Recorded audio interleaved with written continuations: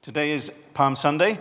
It's the beginning of Holy Week, in which we remember Jesus' arrival to Jerusalem in the final days of his life, the triumphal entry, as it is known.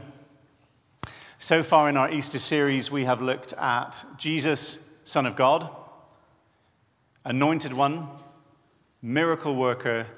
Today we look at Jesus, Victorious King. Here he comes. John, can I have the first picture? Just as Zechariah promised, rejoice greatly, daughter Zion. Shout, daughter Jerusalem.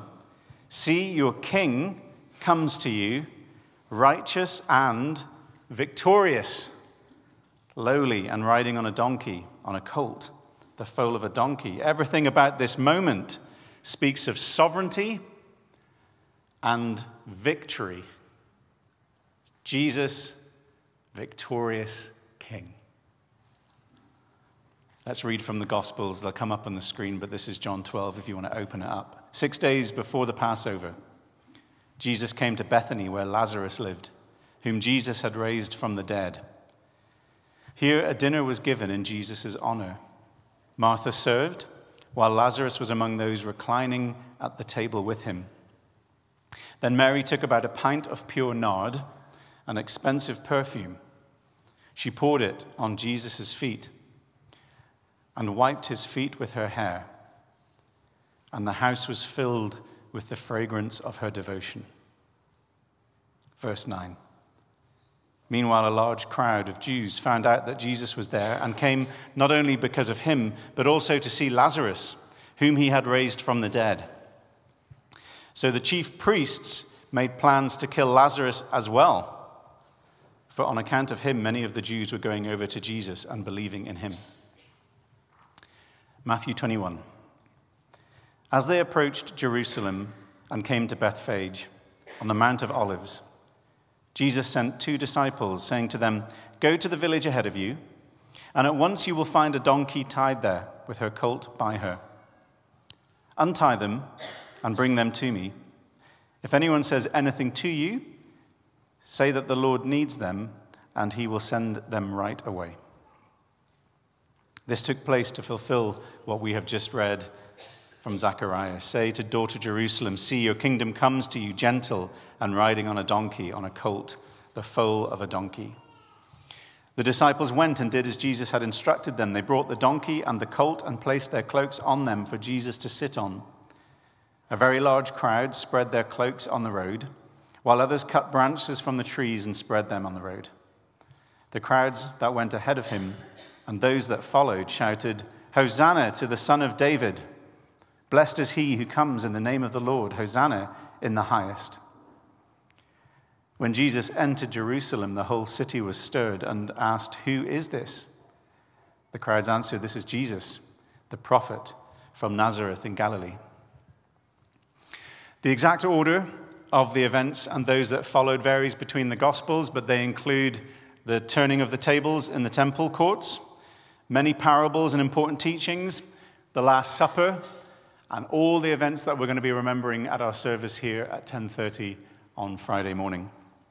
But there's one more passage that I want to read, and we're going to have to jump the timeline a little bit, but it's the Garden of Gethsemane, and this is Mark 14. They went to a place called Gethsemane. And Jesus said to his disciples, "Sit here while I pray."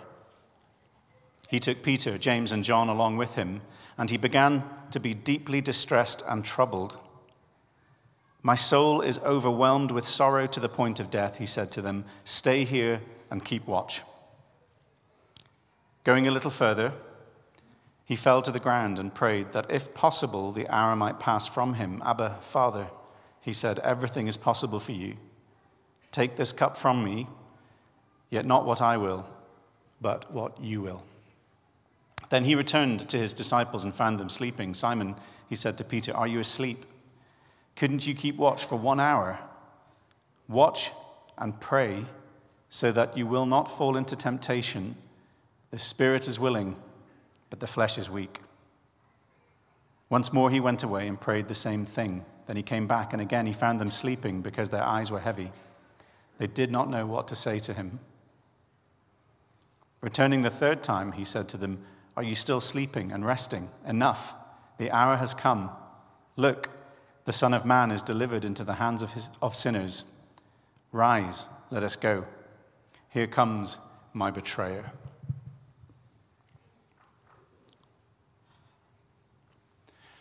I want to talk to you this morning about the true meaning of victory. And I've got 3 reflections for those who need encouragement today, and then we'll pray. The first reflection is that true victory is not primarily focused on current circumstances. It can't be if we're understanding what we've just read here. The triumphal entry? Really? John, can I have the second little picky?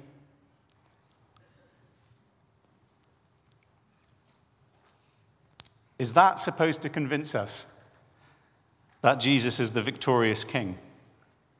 Look at him. Look at his current circumstances. Sitting on an unstable, tottering young donkey on a stony path down a steep hillside. It's precarious, it's fragile, it's underwhelming. And yet this moment could not speak more loudly of victory. Lazarus has just been raised to life. Mary has just poured perfume onto his feet.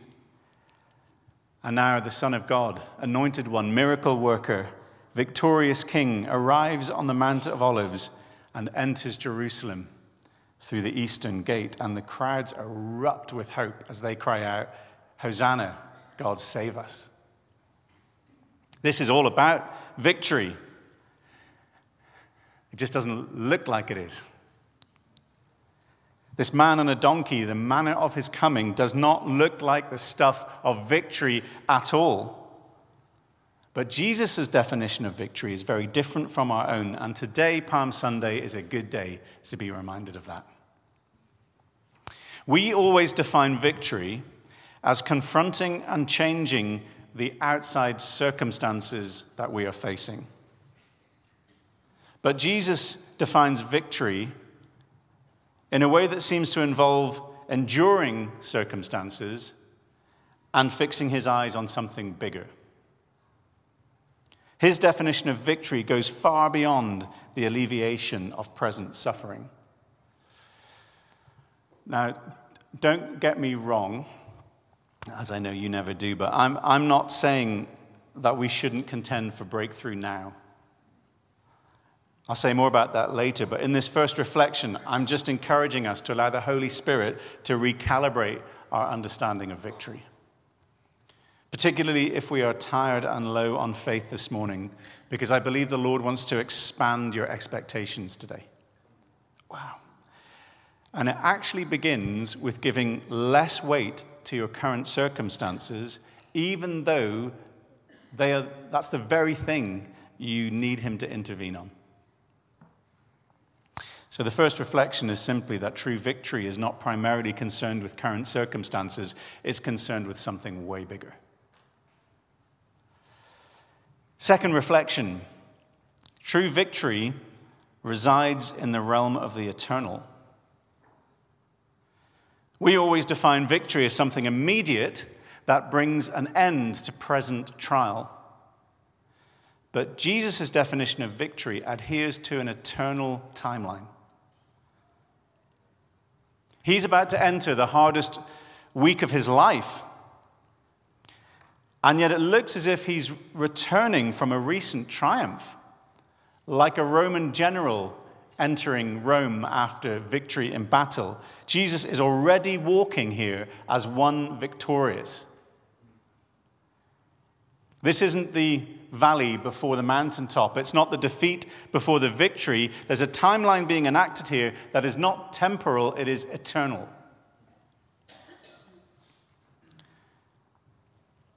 This is, for those who have eyes to see, unmistakably a celebration of a victory already won.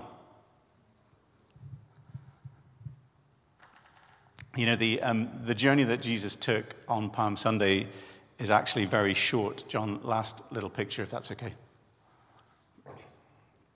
This is a picture that I took of my Bible on my desk at home with a little bit of photoshopping on it. Kate Middleton did it, so there might be some anomalies. But don't worry about not being able to read the text, okay? Just note there's Bethany at the bottom, where Jesus ate with Lazarus and Mary anointed his feet.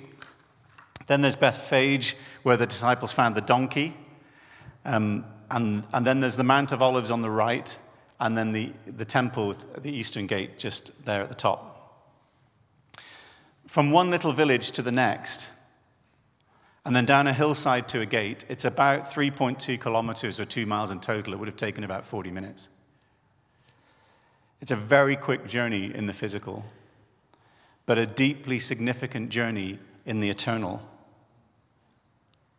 What's my point? My point is that when we are facing trial, we often look to the physical, he looks to the eternal.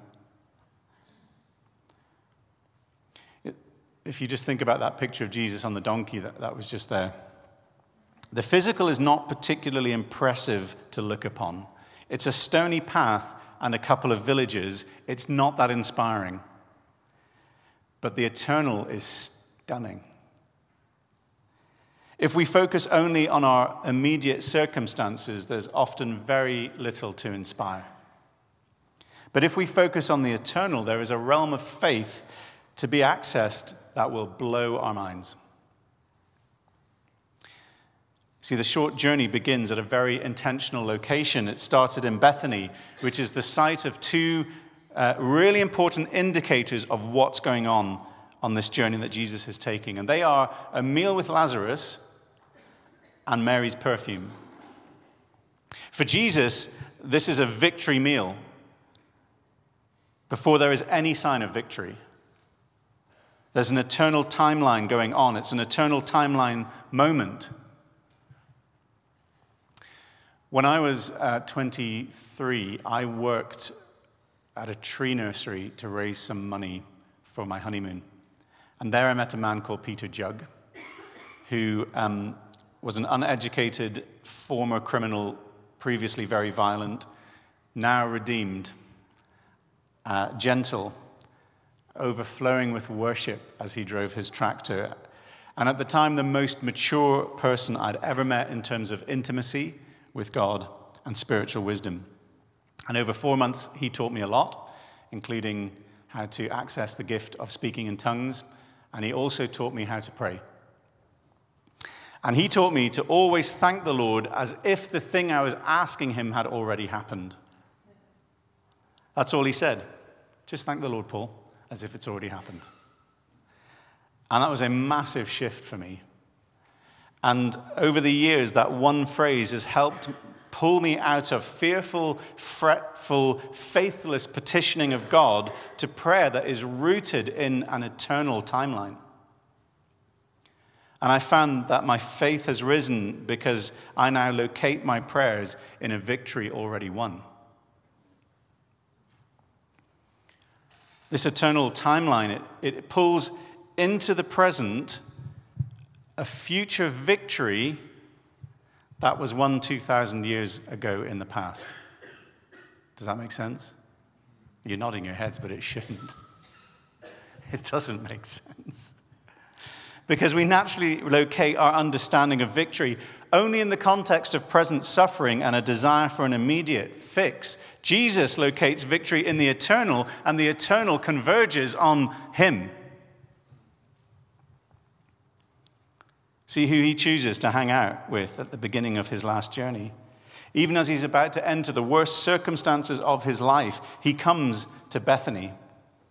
And Martha lays a table for him in the presence of his enemies.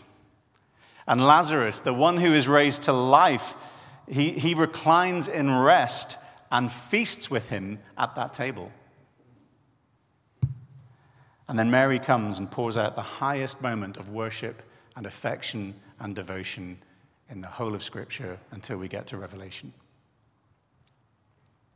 Let me encourage you, even as you walk the narrow, precarious, stony path of your own challenging circumstances, Jesus wants you to recline at the table with him. He wants you to take your place of rest and eat with him, even in the presence of your enemies. even in the context of your circumstances. And he wants you to pour out devotion on his feet, because that's where you belong in good times and in bad, at the place of worship and affection and devotion.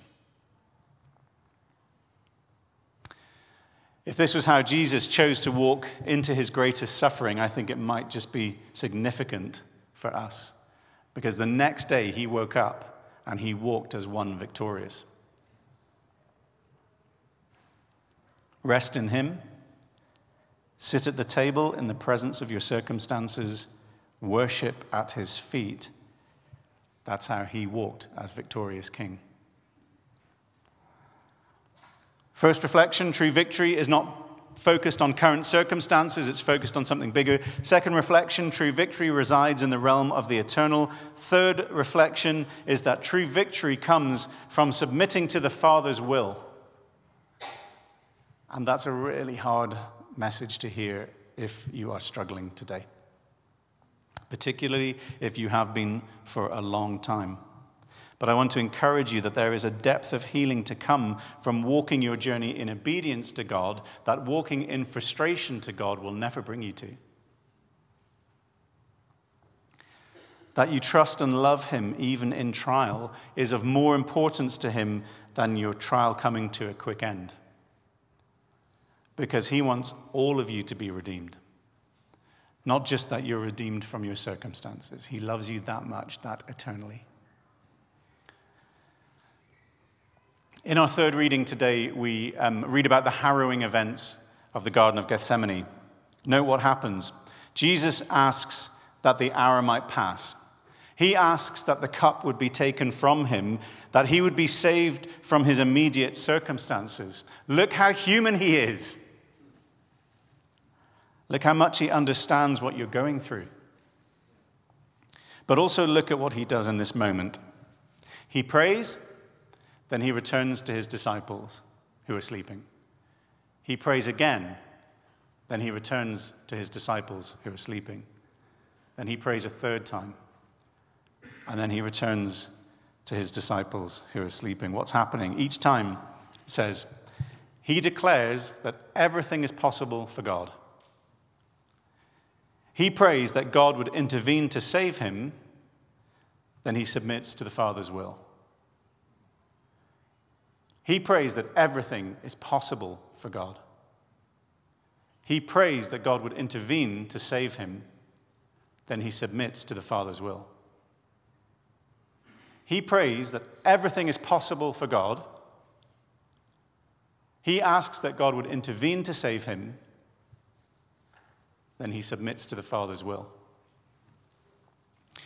It's a declaration of his personal faith in the character and goodness of God,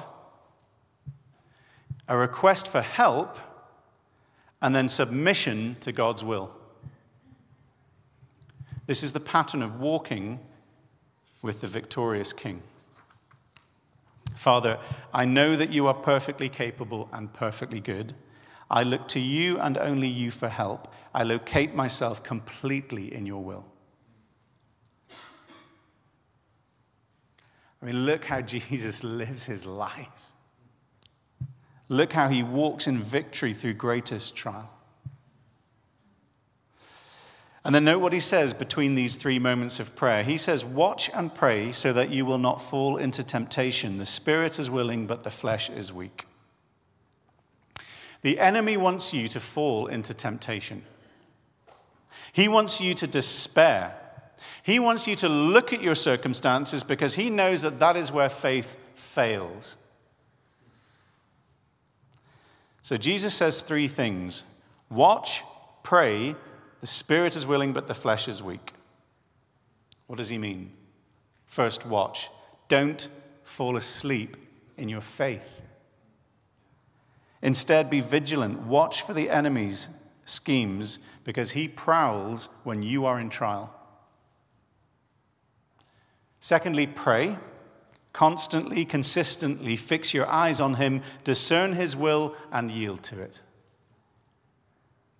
It's exhausting kicking back. And then thirdly, be aware of the spirit and the flesh because it's perfectly possible to have a willing spirit but be completely overtaken by the flesh. Jesus is saying that the flesh is the realm of temptation, the spirit is the realm of faith. Wow. We fall into temptation through the weakness of the flesh. The way to stay connected to the willingness of your spirit is to watch and pray, to be vigilant of the enemy and fully orientated to the Lord. This is how you discover and stay in the Father's will. This is how you walk with the victorious King. See, Jesus submits to the Father's will. His victory flows from yielding. We define victory as confronting and changing the outside circumstances that we're facing. But Jesus defines victory as when you experience loss, but continue to pray and have faith in his character and goodness. That's how he walked in victory. Even in Gethsemane, even as his betrayer arrived, even as his friends deserted him, even as he was falsely accused, mocked, spat on, beaten, and blasphemed, even as he walked through the streets bearing a crown of thorns and carrying a cross, even as he endured the piercing of nails and the stabbing of spears, even as the sky turned dark and his Father stayed silent. He submitted to his Father's will and trusted in his goodness, in his character, in his love. And he won for us an eternal victory. So should we pray for breakthrough? Because I've just said, don't look at your circumstances, don't focus on an immediate fix, submit to the will of God and keep praying. Does that therefore mean that we shouldn't pray for breakthrough? Of course not. We are absolutely meant to pray for breakthrough. The Lord is mighty to save. He wants his people to know his goodness in the land of the living. He's not a God who's lacking in compassion. He's good. He doesn't want us to suffer. He works all things to the good of those who love him. He never leaves us nor forsakes us, nor does he test us beyond what we can bear. He wants heaven on earth. The changing of outside circumstances is a defining feature of the advance of the kingdom. Wow. That's why we pray for healing and deliverance and a sound mind. That's why we spend time on our prayer ministry course looking at what faith is and how to walk in it. We want the kingdom to come. It's what we expect. It's what we cultivate faith for. We believe that's the heart of the Father. We believe breakthrough is his will. But what I've been trying to say to you today is that we need to be clear about the Lord's definition of victory.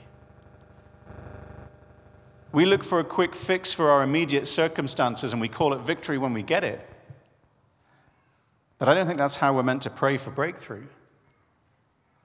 I think we're meant to make sure that when we pray, we are aligned to Jesus' definition of victory rather than our own, because his definition goes way beyond the immediate changing of our circumstances. Because for Jesus, victory is not about circumstances, it's about the cross. It's always about the cross. And I believe he wants to encourage you today to focus on the cross rather than on your circumstances. His victory is a victory that is bigger than individual circumstances. It's a victory of all victories. It's the victory over the power of loss and lack. It's a victory over every lie and all despair. It's a victory that destroys darkness, not just the circumstances that darkness creates. His victory restores something bigger and deeper and fuller than the fixing of your circumstances. It's the victory that conquered not just illness, but death itself. It's the victory of resurrection power. It's the victory of the wellspring of life. And as I was writing this, I just said, Father, Jesus, Lord, what would you want to say to these guys today? And I wrote this down. Don't be distracted by your circumstances. When you make your circumstances the focus of your attention, you'll be discouraged by what you perceive I am not doing, when the source of your breakthrough is to be found in what I have already done. So look to my cross, not to your circumstances. The measure is not what you need, but what I have done. And have I not done all that is necessary? Have I not silenced the grave? Have I not brought you healing? Have I not proved myself? Look to my cross, where all of eternity converges on me.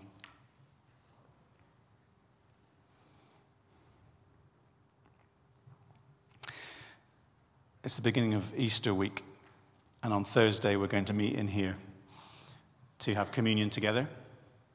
Then we'll have a service on Good Friday, and then we'll gather for celebration on Easter Day. But right now, today, we're about to enter this week where we think about the degree of Jesus' loss, the weight of his suffering, the magnitude of his sacrifice, the depth of his love. And in his moment of deepest loss, Jesus continues to pray and have faith in his Father's character and goodness. And in doing so, he made room for the Father to be glorified through him. Hey.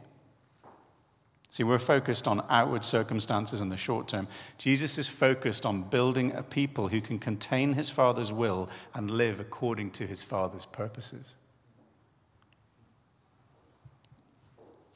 And that's what he wants to do in us.